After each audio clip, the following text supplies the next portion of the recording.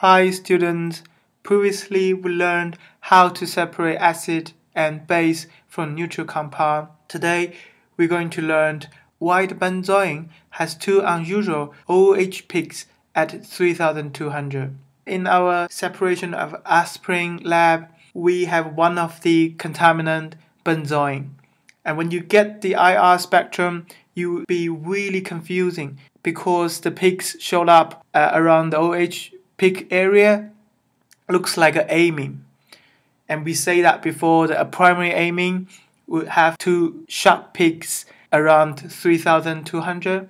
However, in this case, it is not amine. What happened is the single bond of the benzoin can rotate in the solution, and there is intramolecular hydrogen bonding between the hydrogen here on the OH and the carbonyl group on the oxygen. So the hydrogen bonding here weaken the OH bond.